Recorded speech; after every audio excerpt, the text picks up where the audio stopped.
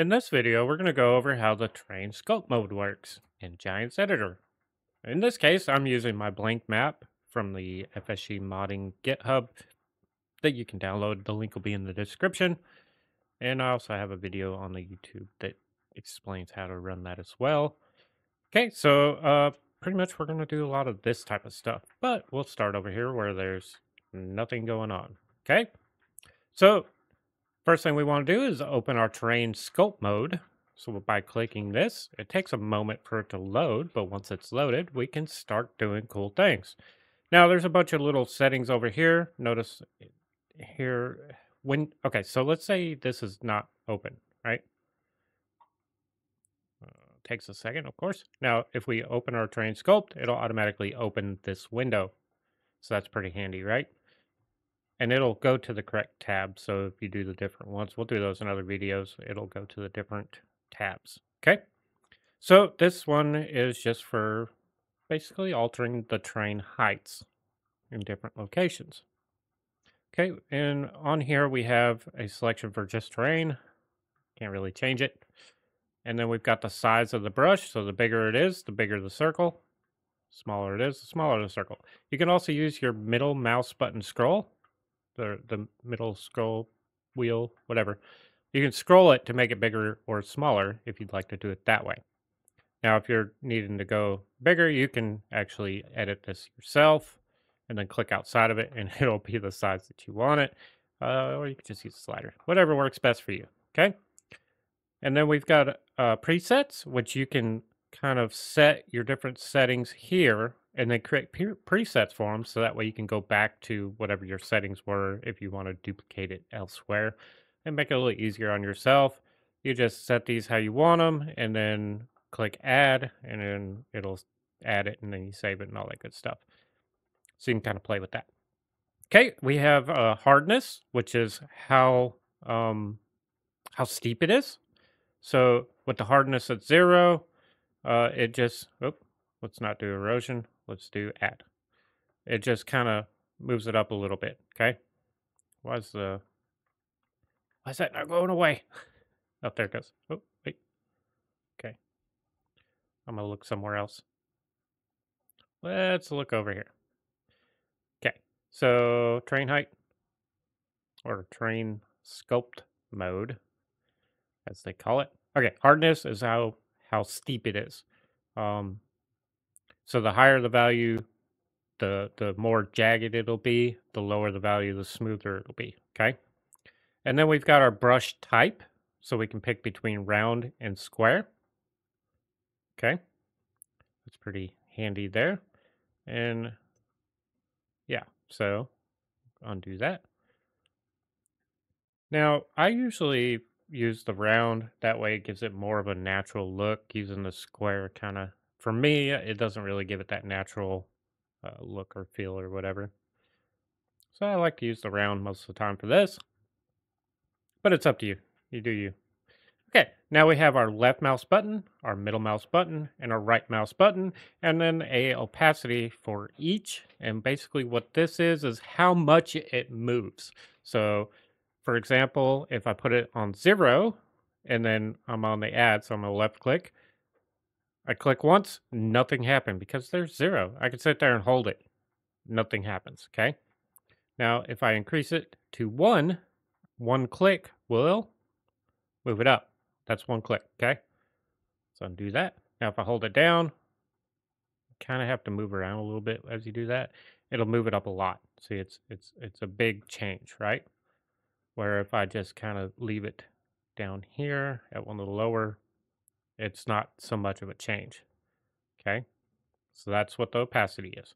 And then the hardness, if I want that to be more jagged, see how it's a little rougher looking, okay? And then let's say we just set both of them high. We can just basically create a little plateau. Okay, see how steep the terrain is there? So that's what that's for.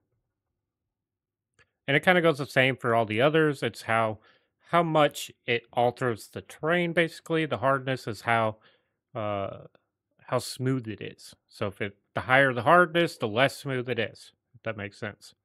Okay. And then we can actually change what the mouse buttons do. So you've got add, which raises and lowers. Smooth will smooth it out.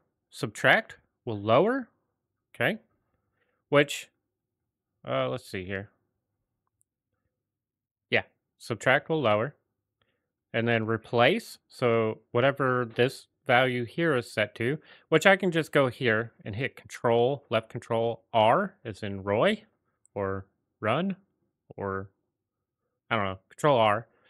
And then anywhere you click or wherever your cursor's at when you hit Control R is what the replace number here will show. So let's say I just want to bump it up to 70. Okay. Now that that's in replace, then I just click and that'll put the terrain height where that tool is at 70. Now I've got my hardness and my opacity way up. So that's why that's so steep.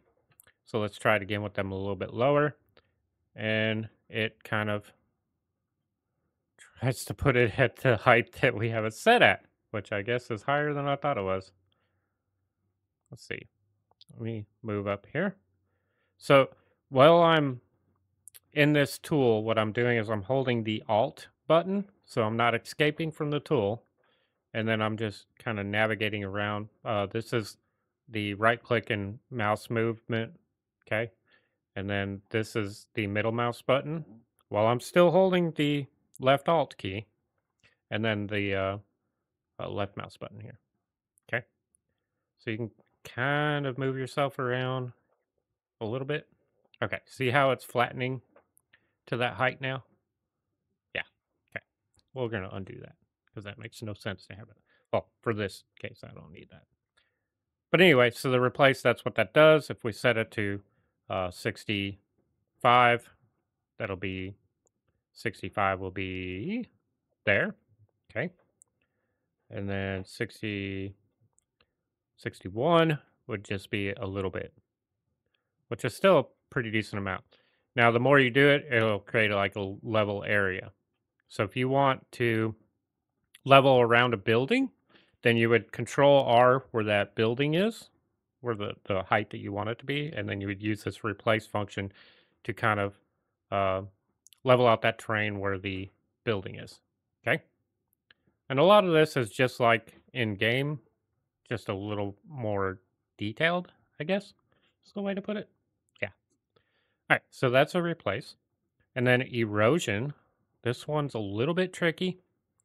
I don't know if we'll be able to see it here too well. That's what these little blue dots are. That's the erosion. And let's see. I don't know why those are still showing, but anyway. So erosion basically just alters the terrain to be a little jagged. So it's not, whoa. So you do it too much, it does that. You don't want to do that. Oh, wrong button. So it gives it some realistic, oh, I guess some realistic erosion, so it just kind of alters the heights of the terrain. Let's see if I kind of see it a little better here. Yeah, you can kind of see it a little better. I don't know, maybe wireframe? Let's see what wireframe looks like. Yeah, you can't tell. But it just kind of gives it a more natural look to it instead of it being so flat and smooth. Because Earth is not flat and smooth, right? But yeah, so that's erosion. I don't really use that too much. And then we have slope. Now, slope is a two-part process.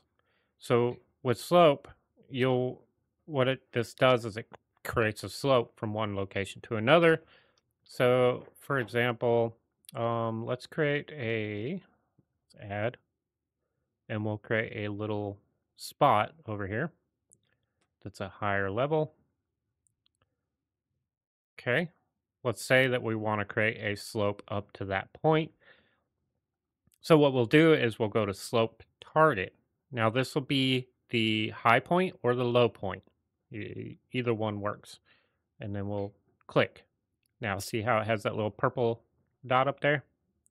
Now if we go to slope and then we start here and then we just slowly move towards it, it's going to create a slope going up to that target. Okay? Now you can kind of play with it and get the hang of it and You can create some cool terrain, I guess, with it. What this is designed for is if you're making a ramp or something, you want to be straight on when you're doing that. Uh, Here we go. And just kind of go easy on it. Probably not use such a wide uh, brush there. So yeah, you can create some pretty interesting terrain doing that. And that's basically for if you want to create roads going up to places. But I use a different method for that now. I use the spline paint by or terrain height by spline tool, which will set the height of the terrain to what the spline is set at, and you kind of do some smoother, more um, traverse terrain with that for like roads and such. But I will cover that in a future tutorial. Anyway, that's how the slope tool works. Um, so you got a slope target. You set the slope target, which you can set the slope target down here. Oh, click once to remove it. Click again to add it. Remove, remove, add. So if we put it down here, and then we go back to slope, and then we click right here, and then we can set the terrain to that height. Now you'll want to kind of follow that line, so to speak, and it'll do its best to do that. And then you can just smooth it out. But usually I I like to run add on the left mouse button, smooth in the middle, and subtract or replace on the right. And then smooth it. So you can smooth it out a little bit here. Uh, and we set our opacity up just a little bit so it smooths it a little more. See how it's smoothing it out there? Yeah. But yeah, so that's how you use the different tools for the terrain sculpt mode. And I believe those are the options we have here. Place limit. You can set it lower or higher than that.